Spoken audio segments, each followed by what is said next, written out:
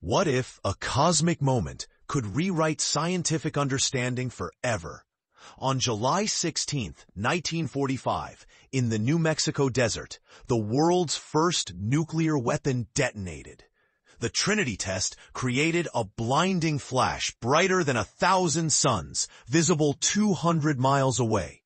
Physicist J. Robert Oppenheimer watched in stunned silence, quoting Hindu scripture, "Now I am become death, the destroyer of worlds." Beneath the mushroom cloud, sand transformed into green glass called Trinitite, a radioactive mineral never before seen on Earth.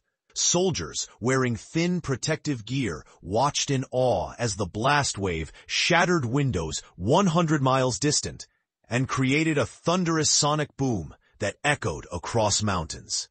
The temperature at the blast's center reached 10,000 degrees Fahrenheit, hotter than the surface of the sun. Oppenheimer's team had just unleashed humanity's most destructive technology. Within weeks, atomic bombs would obliterate Hiroshima and Nagasaki, killing over 200,000 people instantly. The nuclear age had begun, forever changing human history with a single, terrifying explosion that represented both scientific triumph and potential apocalypse.